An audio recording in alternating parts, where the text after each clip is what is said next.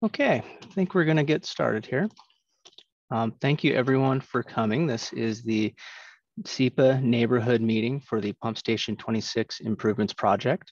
One of the first things we're going to do before we do introductions is put up a poll to get an idea for if you are living within 500 feet of this project. We've got a map on the right side of your screen showing the site in blue in the center and about a 500-foot radius. So that gives you an idea if you live within that range, if you are within that 500 feet or not. Okay, introductions. My name is Zachary Evans, and I am the City of Shoreline project manager for this project. I am the one that's kind of just managing the project, hiring the consultants, following it from design all the way through construction to stay on budget and get constructed. With us here, we have Cameron Oakletree, who is the lead designer for our civil engineering team that we have hired, and Talia, who is also from BHC and helping us out with our, to help this presentation go smoothly. So thank you to both of those two for being here. Moving on, the purpose of this SEPA neighborhood meeting is to simply get feedback from the residents and try to incorporate those and mitigate any problems that might come up in design as much as possible. We are approaching our permit submittal. We're at what we call a 90% design. So, if something really big comes up, we can put it in and we can try to mitigate any small requests that we can. But we will take your comments and we appreciate them.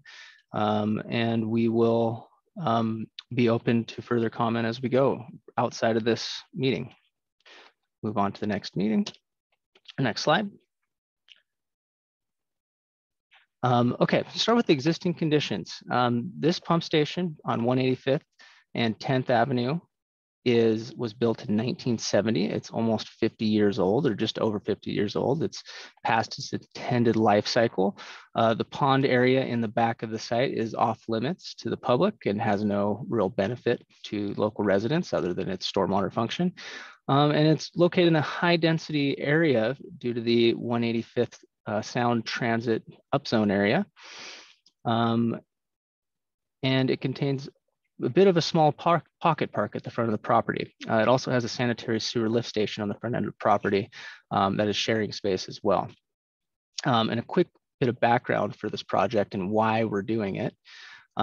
It detains drainage runoff from a 74-acre basin on the east side of I-5. You can see this red line right here showing the rough boundary of where that drainage basin is. The site down here, that's our project location. And so all the runoff from that whole area goes down off your roof, off your driveway, into a catch basin, public storm drainage structure, and ends up all the way at this low point right here at the pump station. The pump station pumps it down over to on 185th to around 6th Avenue into a gravity drainage structure, which eventually drains up to McAleer Creek. This has been identified in multiple studies for replacement. First in the 2016 condition assessment report, showing that both among the other pump stations in the city, pump station 26 needs full replacement. And in 2019, we did a follow-up study for all the pump stations, which in addition to tightening the recommendations in 2016, furthered those recommendations on improving the SCADA and other safety improvements for those pump stations, and also prioritized pump station 26 as being the highest priority and most urgent to be replaced among the 8 stations in the city. Quick talk about funding, scope, and permits. So funding on this project is primarily from local funds. We do have a grant from the King County Flood Control District, a flood reduction grant of $250,000. And we are applying for some of the American Recovery Plan Act, which was passed in Congress this year, and we are hoping to get that, but it is not final. So the rest will come out of your local funds. Scope for the project, like we said, replace the existing pump station, pumps, and detention storage. Improve the sidewalk fronting the site, and replace the impacted park with a similar park space and amenities. This will also be a good place to use some of our 1% for the arts funds on the site. And then permits, we will be applying for a site development permit through the permitting department and a wastewater cap-off permit. Quick note on schedule. We are at this gold star right here in the center, right in the kind of more than halfway through design and permitting. We're at, I think I mentioned before, a 90% design phase, about ready to submit for our permits. Our schedule is to bid and advertise this winter to start construction in earnest at the beginning of the dry season around April of next year. And that construction will probably take about the rest of that year to wrap up. And then in the past, we have the 2016 pump station condition assessment and the 2019-2020 pre-design report. Both of those are located on the Pump Station 26 website if you're interested in looking into those for more information. Okay, conceptual design. So just a quick overview of what we're trying to do with this project. A couple of the goals are to move the pump station near the property line for easier maintenance. The existing pump sat back in the corner of this site, well away from the street. So moving it to the front will be a lot easier to maintain. And also replacing the above ground detention pond with underground detention pipes, which will open up additional park space and also protect the surface water from geese, things like that, polluting the water. And then the existing force main, for now, we're going to be reconnecting to it, which goes through an easement on private property before it hits northeast 185th. But we're going to have accommodations so that we can someday move it into the street and abandon that. But not yet. And then also add some pre-treatment and other just general upgrades that a new pump station will have. And then here's a picture of the site plan for the civil design. So a quick overview of what's going on here. This gray pipe, or excuse me, here's 10th Avenue right here on the east, or the right side of your page.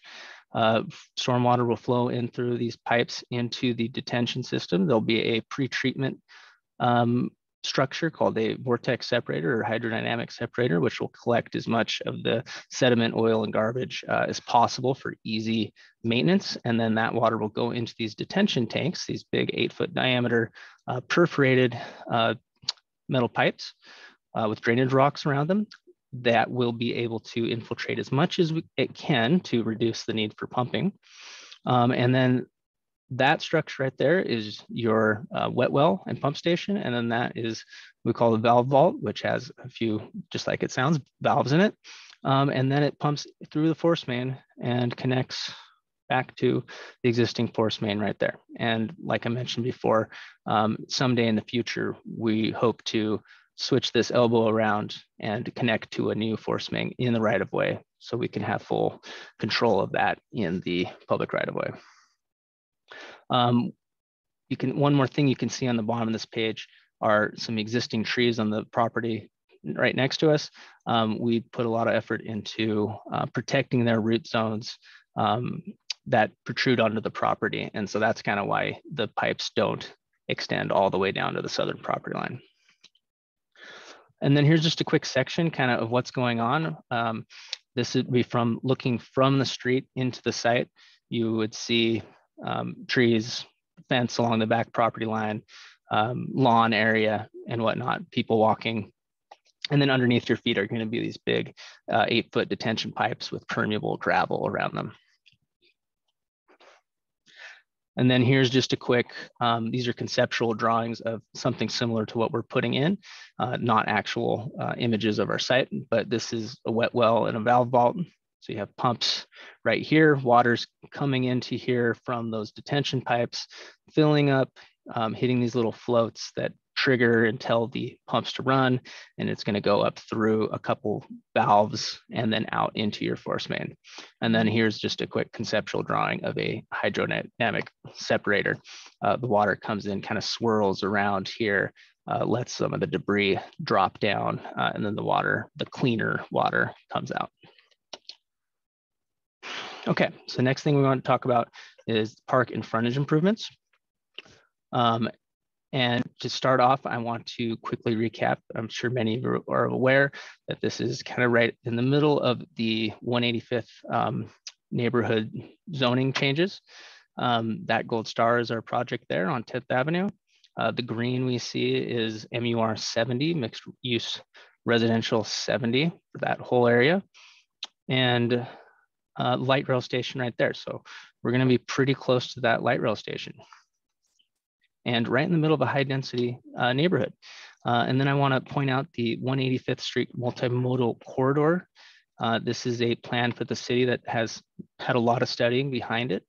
You can find more information on this on the website at that link above, which we'll post. And the idea is that this, with the upzone and the light rail station, is going to be a corridor that has a lot more pedestrian and bike and bus traffic. And we're going to want to rethink that corridor to serve those needs, serve residential, serve the mixed use part of the mixed use zoning better than it currently does. And you can see this section over on the right side is the preferred section for the area in our project. So with this section, our park/pump station will be on the right side of your page. And so they're showing an 8-foot sidewalk, 8-foot flex zone, which might have benches or park benches, things like that, and planting strip, parking, bike lane, and then your travel lanes. So none of this is happening right now. There's no funding for this construction, but I just wanted to point this out. We did put the curb line in the correct location for these future amenities so we can tie in the north and the south if those developments do occur in the future. Last thing I want to point out on this slide, those red boxes along the corridor are potential future park spaces that the city would hope to acquire. And Rotary Park number 4 is just right across 185th. And if it were to ever come to fruition, would be kind of seen as adjacent, or our park would be kind of a side or connected to that in some way. So just an aside on that. Okay, this is a street view of our site. If you are familiar with the site, this is what you'll see. You see this concrete and these grates and these bollards, and that green box, that is the wastewater pumping facility right there. So that's going to stay, and we're going to work around that. Behind it is the park area, got a pathway and a couple of park benches. And then in the back, you have a fence, which is the closed off portion of the pump station in the back. And here's a site plan. If that street view was standing about right here where my pointer is and looking into the site, so there's that wastewater infrastructure right there. There's your gravel shoulder, park, pump station in the back, or excuse me, the pond in the back and the pump station back in the very back right corner there. One thing I want to point out is that the existing park area that we are removing and trying to replace was about 0.1 acre of total area. Our new site area will be about 0.32 acres, which is almost tripling in size. So that is, I think, a very good thing. Okay. Here is our proposed park and frontage plan. So I'll start with the frontage improvements to kind of go over those. So here is 10th Avenue Northeast. Here's our wastewater stuff again, and our pump station vaults right here. So we have the 16 feet of sidewalk. In this area, we have the curb line that is matching that future plan. We are not currently making any changes to the travel way painting or where those lanes are. That's a future thing. And we have a ADA pull-out space for handicapped people to pull out and to get up onto the sidewalk. Other minor improvements related to that, a bike lock, some garbage cans. And then going into the site, we have a permeable pavement pathway that kind of circulates through the site. That is both primarily for ADA individuals to get into the site, sit down on a bench, enjoy using the park just like everyone else. additional benefit is for maintenance vehicles to get in and park without ruining the plantings or the lawn. And then what's next? Other park improvements we have, like I said, the 2 benches. We also have what we're calling a stumpery. So we got some logs that we've pulled down, strewn throughout the site. And some little mounds that we have here that we think will be fun for people to kind of sit and relax on, maybe kids to roll around on. Those are only about 2 to 3 feet in height, so not too big. Other good benefits for the site. We have what's called a 1% for the art requirement. So 1% of the construction costs for this project will be spent on art. And because the surface water department does not have a lot of sites that the public can interact, this will be a good place to put a lot of that 1% art funding for all the surface water projects on the site. So in addition to the couple things we're going to do initially, there could be art installations and pedestals placed around this loop in the future. So keep an eye out for that. Right now, we are proposing a Tai Chi wheel and a reflexology path. Working with our arts director, we have quite a few people, residents with heritage in the Eastern Asian world. So this is kind of an underserved community. And that was one of the ideas in adding those 2 pieces of art. And then surface water educational signage. One other thing we wanted to do was to take advantage of this surface water site that is in interaction with the public, and to try to add signage to kind of educate the public and children about what's going on. We'll have one sign for like the rain garden. We have a small rain garden right here. Another sign for permeable pavement to explain why we're doing that and how it helps the environment. And then we'll have a couple other signs for just in general how the detention system works and how that impacts the stream downstream of our system and how it's all interrelated, among other signs. Okay, that kind of encapsulates the overview of the project. So I just want to go over a couple frequently asked questions that came up during the virtual open house. The first one being what construction impacts are expected, such as dust and impact to gravel shoulders nearby. So this will be, as you said, typical. Dust is going to be on every project to some degree. We do have in our contract to get the contractors to water and to keep dust down. And knowing that we have a daycare nearby, we're going to be, us and our inspectors will be on top of that and making sure that dust is limited to the greatest extent possible. Impact to shoulders nearby, the stuff on the east side of the street shouldn't really be impacted too much. Most of the vehicle traffic will be into and out of the site on the west side of the street. And we do have the contractor, if they damage anything during construction, will need to come back and clean that up. So if you get to construction, please notify us. If you see something damaged, we may wait till the end of construction to do it all at once if it's not a safety hazard. So just please go ahead and notify us. And then one other tidbit on that, if you live adjacent to the site, right on the east side of the street, or one of the neighbors, please, if you can, either in the chat or by messaging me afterwards, please give me your contact info and address so that we can be in contact during construction and really work with you to make it as least uncomfortable as possible. Amenities at the park, I think I described those decently at the beginning. I had one comment about hearing about play structures and plug-in for e-bicycles. I don't think that that's not included in our proposal. There may have been more stuff showing on an earlier plan of our project that did not go through. We were hoping to do a little bit more with the park, but that would have required park funding, which ended up not happening. The other alternative is that there could have been some of these features included on the parks bond, which came in earlier this year and didn't quite pass with the voters. So maybe that's where the ideas of playgrounds and things came from. So fortunately none on our site, but there is some additional yard space where if the Parks Department wanted to, they could come in and add a few things. Mitigation about camping and other nuisances. So that is obviously not a part of the engineering department and our requirements, but the city, park staff, and police will follow all normal codes and requirements of the city. One thing the park department did ask us to do in our design is make sure we had really good sight lines into and out of the site.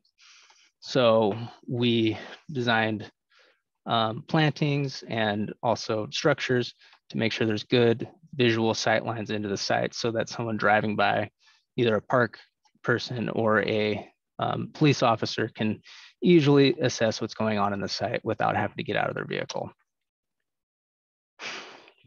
Fencing is included on the edge of the site.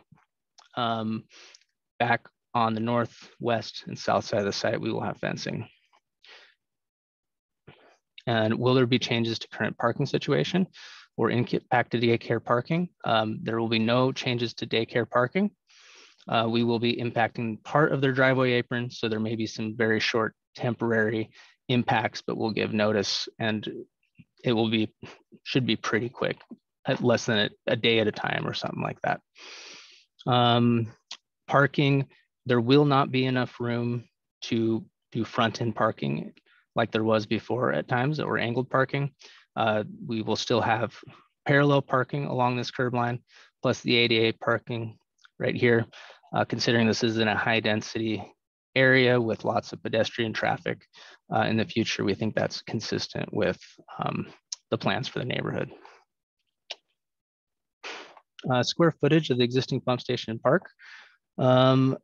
Existing park is 0.12 acres, existing pump station 0.32 acres, and the new combined area is 0.34 acres. So more park area, a little less pump station. I think I talked about the circular pathway.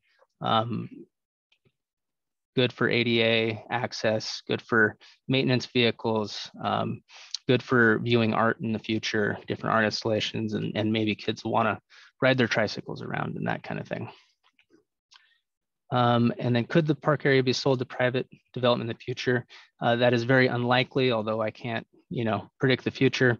It's very unlikely, especially after we have built all this infrastructure on site. I think this will be in city hands for a very long time. It's a multi-million-dollar investment. And then the other thing I can say is I know that the Parks Department and City Manager's Office, they know how valuable public place is, especially in these high density areas. So they are more of the mind of trying to obtain new parkland than giving it away. So unlikely, I believe. And then the landscape plan, is it final?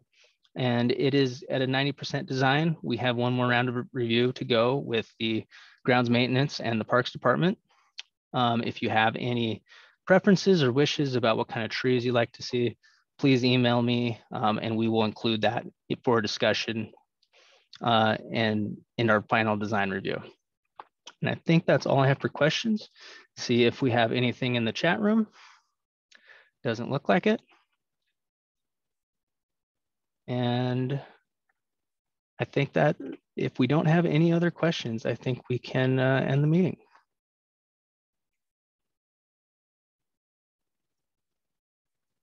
We have 4 participants. Okay. Well, there you go. Thank you so much for coming. And thank you to Cameron and Talia for showing up and being support and being ready to answer additional questions that came through. And again, thank you for coming. And please, excuse me, let me go to the last slide. There's my contact information, zevans@shorelinewa.gov, and my phone number. Okay, thank you very much. Talia, you can end it whenever you're ready.